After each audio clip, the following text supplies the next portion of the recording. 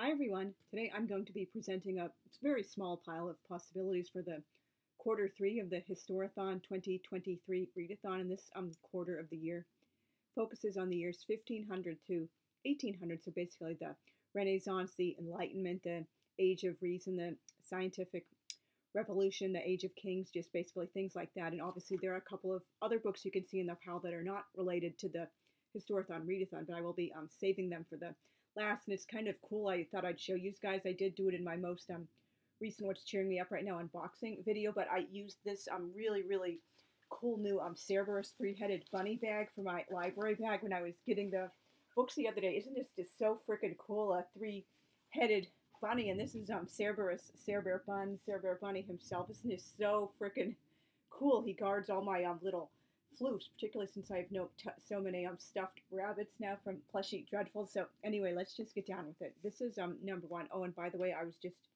randomly browsing the stacks for history and geography and social sciences, I guess, and stuff like that to find these books. I didn't have a specific reading list in mind when I got to the library, and this is How to Be a Tudor, A Dawn to Dusk Guide to Tudor Life by Ruth Goodman. And obviously you have to be living under a rock to not know just how freaking popular the Tudors are, particularly in historical fiction. Like, oh, wow, yet another historical fiction book about one of Henry VIII's wives or the other women in his life. So obviously I never really got into that trend myself. English history, I'm sorry if this is offending anyone who does really passionately love it, but it's just really never been my thing. But I guess this book just kind of spoke to me because I love learning about everyday life in the past, even if those people were rich and famous and stuff like that. And this is talking about, again, I hate when the library does this. They put the freaking sticker over the synopsis on the back, and you can see some of it. So, based for one I can make out, on the heels of her triumphant How to Do Something,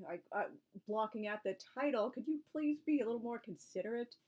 Ruth Goodman travels even further back in English history. Oh, I guess it was How to Be a Victorian. I can see a little bit, so Ruth Goodman travels even further back in English history to the era closest to her heart, the dramatic period from the crowning of Henry VIII, Henry VII, to the death of Elizabeth I. A celebrated master of British social and domestic history, Goodman draws on her own adventures living in recreated Tudor conditions to serve as our intrepid guide to 16th century living. Proceeding from daybreak to bedtime, this immersive, engrossing slate work pays tribute to the lives of those who labored through the era, from using soot from candle wax as toothpaste to malting grain for homemade ale, from the gruesome sport of bear baiting to cuckolding and cross-dressing. The madcap habits and revealing intimacies of life in the time of Shakespeare are vividly tendered for the insatiably curious. And I do apologize, I should have mentioned this at the beginning for the fairly bad lighting and the noise outside. It's raining and thundering. Obviously, you can't really control the weather, particularly because I'm not, really in control of where and when I cannot film when I'm not in my own home. And this is the second one I saw. It was in the new books section in fiction, The Lost Journals of Sagajewea by Debra Magpie Earling. And I hope I'm not disappointed in this. So many times in recent years, I've been so disappointed when I'm seeing historical fiction about real people, because the authors seem to take way too many liberties, give them, modern sensibilities. Like even the most radical against the grain person would have still operated within certain parameters, or they completely make up people who the person never knew in real life. Like that, you can do that fine in alternative history, particularly if the person starts out young or whatever, you're radically changing the course of his or her life. But I just really don't like when authors, in doing so-called straight historical fiction, they just invent people who never really lived. So anyway, probably most people know who Sagajewea was. She was the Native American guide for the American travelers Lewis and Clark in the very early 19th century. And here's the synopsis. Among the most memorialized women in American history, Sagajewea served as interpreter and guide for Lewis and Clark's Corps of Discovery. In this visionary novel, acclaimed indigenous author Debra Magpie Earling brings this mythologized figure vividly to life, casting unsparing light on the men who brutalized her, and recentering Sagajewea as the arbiter of her own history. Raised among the Lemhi Shoshone, in this retelling the young Sagajewea is bright and bold, growing strong from the hard work of learning all ways to survive, gathering berries, water, roots, and wood, butchering buffalo, Antelope and deer, not my thing at all. Weaving baskets and listening to the stories of her elders. When her village is raided and her beloved Ape and Bia are killed, Sagajewea is kidnapped and then gambled away to Charbonneau, a French-Canadian trapper. Heavy with grief, Sagajewea learns how to survive at the edge of a strange new world, teeming with fur trappers and traders. When Lewis and Clark's expedition party arrives, Sagajewea knows she must cross a vast and brutal terrain with her newborn son, the white man who owns her, and a company of men who wish to conquer and commodify the world she loves. Written in lyrical, dreamlike prose, The Lost Journals of Sagajewea is an astonishing work of art and a powerful tale of perseverance, the indigenous woman's story that hasn't been told. Well, obviously this isn't a nonfiction book, which doesn't really fit the prompt, but it is about a real person, so I guess it could kind of fit in there, and obviously is in the same time period. I'll save this for later because it's not part of the Historathon readathon, and this is again another thing I found in the history section about that era of time. In particular, I liked it because, women's history, I'm a second wave, I'm radical feminist. That's really, really something important to me, how we see the world. So I absolutely, love like women's history and our culture and sociology and all sorts of fun stuff like that, particularly because so many women, before that noise, have been just like basically written out of history, or their accomplishments have been downplayed, or people just didn't know about them because they just were not born biologically male. And so this is In the Shadow of the Empress by Nancy Goldstone, author of Daughters of the Winter Queen, and it's the subtitle, The Defiant Lives of Maria Theresa, mother of Marie Antoinette, and her daughters. The vibrant, sprawling saga of Empress Maria Theresa, one of the most renowned women rulers in history, and three of her extraordinary daughters. Out of the thrilling and tempestuous 18th century comes the sweeping family saga of beautiful Maria Theresa, a sovereign of uncommon strength and vision, the only woman ever to inherit and rule the vast Habsburg Empire in her own name, and three of her remarkable daughters, lovely, talented Maria Christina, Governor-General of the Austrian Netherlands, spirited Maria Carolina, the resolute Queen of Naples, and the youngest, Marie Antoinette, the glamorous, tragic Queen of France, and perhaps the most famous princess in history. Unfolding against an irresistible backdrop of brilliant courts from Vienna to Versailles, embracing the exotic lure of Naples and Sicily, this epic history of Maria Theresa and her daughters is a tour de force of desire, adventure, ambition, treachery, sorrow, and glory. Each of these women's lives was packed with passion and heart-stopping suspense. Maria Theresa inherited her father's thrones at the age of 23 and was immediately attacked on all sides by foreign powers, confident that a woman would be too weak to defend herself. Maria Christina, a gifted artist who, alone among her sisters, succeeded in marrying for love, would face the same dangers that destroyed the monarchy in France.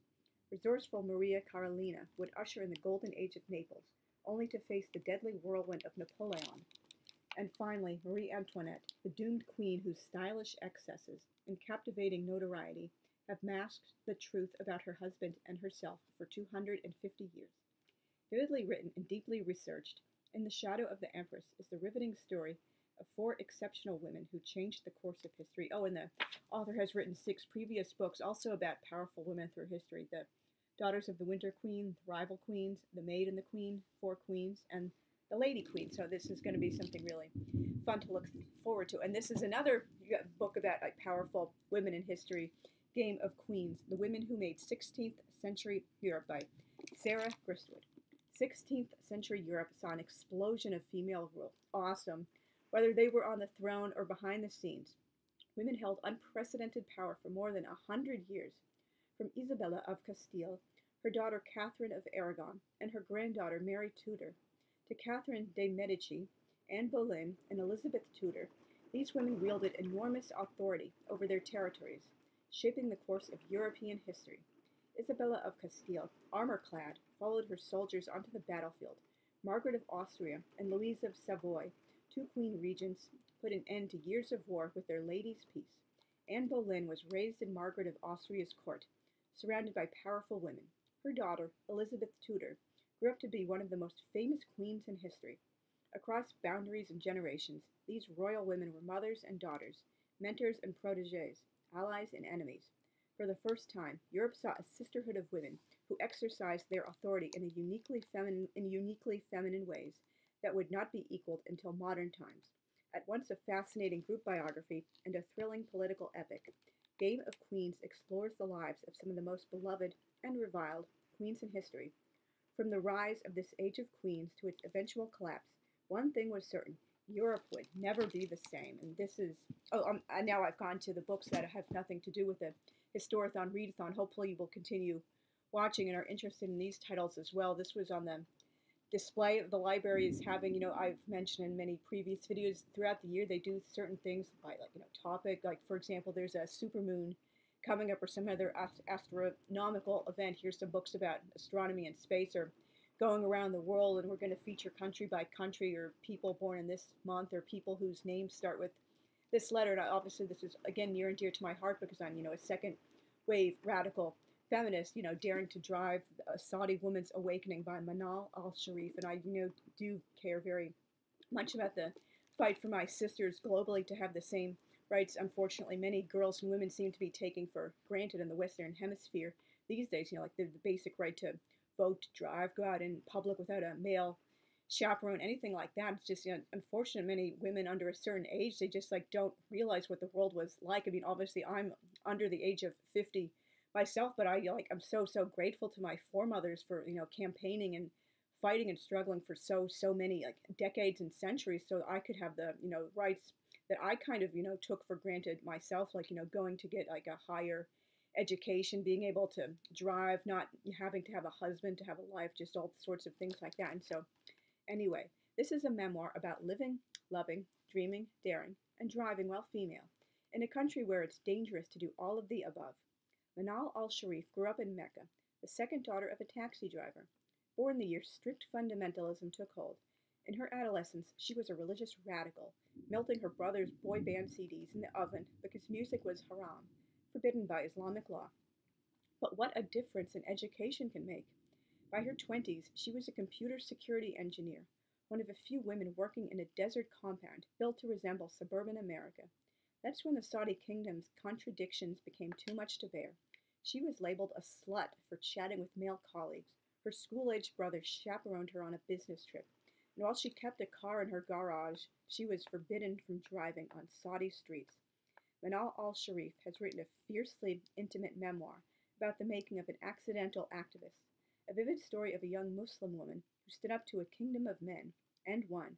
Daring to Drive is a remarkable celebration of resilience in the face of tyranny, the extraordinary power of education and female solidarity, and the difficulties and joys of taking the driver's seat of your own destiny. In particular, this is important for me, besides being obviously about a female and feminist issues. I didn't learn to drive until I was 25 years old because obviously my car accident. Even before then, I lived in very walkable cities and that had also very good bus systems. Like, I was not living in suburban housing developments until somewhere in when my family moved back to the Albany area when I was in my early 20s. So basically, I finally had to learn to drive, but I do look forward to once again living in a 15-minute walkable city with good public transportation, because you do not need a car to survive, rant over. And this is the next one on the list. It was, I guess, a display of books about cats. I absolutely love cats. I help with taking care of several darling community cats here. A Cat's Tale, A Journey Through Feline History by Baba the Cat,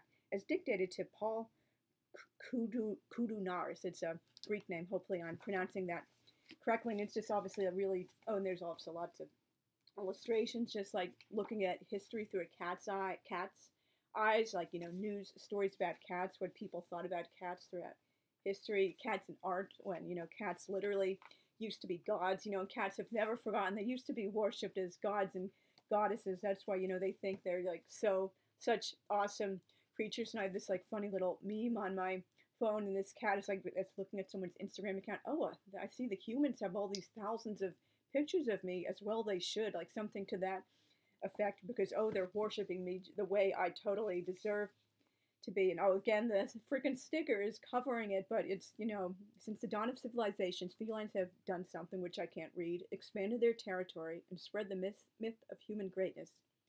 And today, cats are peddled on social media as silly creatures here to amuse humans with their antics. But this is an absurd, self-centered fantasy. The true history of felines is one of heroism, love, tragedy, sacrifice, and gravitas.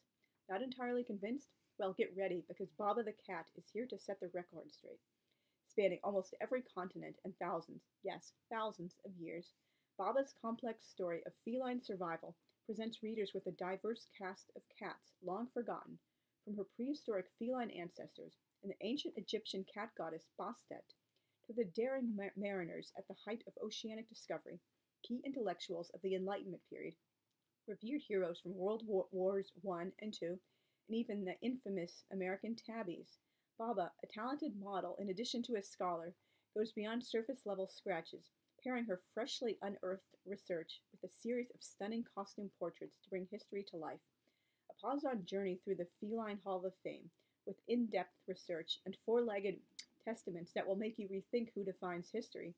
A Cat's Tale is a one-of-a-kind chronicle that introduces readers to the illustrious ancestors of their closest companions and shows, once and for all, that cats know exactly what they're doing. Oh, do they ever? And this also caught my eye because earlier this year I had read the Dewey, the biography of the extraordinary library cat, or whatever it was called. He lived to be 18 years old. He was dropped in the library, like drop box in a small town Iowa library when he was about 6 weeks old in the middle of like an extremely frigid winter, and he became the library cat, and the librarian like took him home to live with her on the weekends and holidays when the library wasn't open. He had all these like funny antics. He became famous all over the world, and finally when he got old and weak, he like moved to living with the librarian. At the end, I cried at the end of that book when, you know, Dewey had to be put down. That's one of the things that legitimately makes me cry reading about like news stories or in books, like the death or the torture of an animal, or animals being sick and suffering. Like, you know, I've long believed animals have greater souls than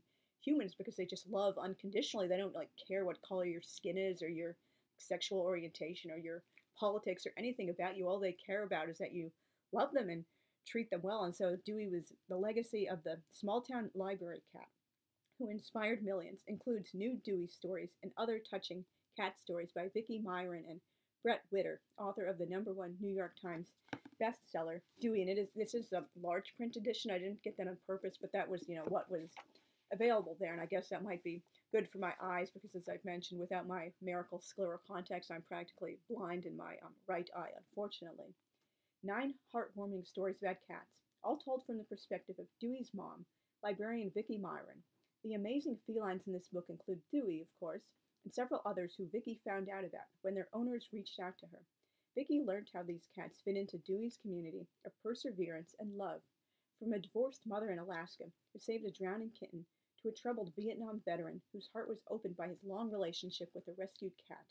These stories will inspire readers to believe in the magic of animals, to touch individual lives. And this is the last one, which I got 102 minutes about the fall of the World Trade Center. I've been like watching a lot of documentaries lately about 9/11. They were, I guess, recommended on the queue on television. I'm looking through similar things, and then I'm researching as well because I just really didn't follow the news that much when it actually happened my senior year of university. That's obviously a really, really long personal story for another video, but it was just like I had so many other things going on besides, you know, following the news, and I was kind of blinded by my political hatred for like George Bush Jr. and all the decisions he made that were like, you know, the result like of what happened in 9/11. I just basically lost sight of the fact what had actually happened. I feel like, you know, reading and finally learning about this in depth after deliberately avoiding it to my detriment is kind of my way of like atoning for what I realize now is like kind of like an insensitive like reaction I had to it. Obviously that should be explored more in depth. And I'm also writing about it for my July Camp Nano project. I jumped a few years ahead in my magnum opus Cinnamon to write about the 9/11 section in that really, really long 12-volume book. I've had it memorized backwards and forwards for many years, and this is, I feel, you know, like part of my atonement for just like not caring properly or just not following the news when it actually happened. But I guess I can explore that more in a future video and a future blog post. And this is 102 minutes. The unforgettable story of the fight to survive inside the Twin Towers. And obviously it took 102 minutes for the first tower that was hit, the North Tower, to fall, with a new postscript on the 10th anniversary of 9/11 by Jim Dwyer and Kevin Flynn. Hailed upon its publication as an instant classic, the critically acclaimed New York Times bestseller, 102 Minutes, is now available in a revised edition that honors the 10th anniversary of the attacks of September 11th, 2001. At 8:46 a.m. that morning, 14,000 people were inside the World Trade Center, just starting their workdays. Over the next 102 minutes, Each would become part of a drama for the ages. New York Times reporters Jim Dwyer and Kevin Flynn draw on hundreds of interviews with rescuers and survivors, thousands of pages of oral histories, and countless phone, email, and emergency radio transcripts to tell the story of September 11th from the inside looking out. From the words and deeds of ordinary men and women, they weave an epic account of struggle, determination, and grace. In a new postscript, Dwyer and Flynn write movingly of the legacy of the attacks for those New Yorkers whose lives were forever altered on that day, and for all Americans who will never forget those 102 indelible minutes. And I'm kind of like having like really intense, unexpected physical reactions when I'm watching these documentaries, so maybe I did like feel like trauma and I just like pushed it off and was in denial of what I was actually like feeling and experiencing, and now finally like my brain is like catching up and it's finally just like being released in this long delayed like emotional or traumatic reaction. The brain is just like an amazing thing. We'll probably never really fully understand just like how it completely works. And so thank you guys very much for watching to the end. Like if you haven't already, please consider subscribing. But I particularly like seeing comments from you guys, even if you don't subscribe to my channel, because I just like making more friends on booktube and authortube and having conversations with you guys. Like let me know what you thought of the books on my TBR list for the Historathon and for the other books I showed afterwards, and just like let me know, like, have you read them? Would you consider reading them and have any other suggestions for this Historathon? And I will see you guys again very, very soon. Thanks for watching. Bye.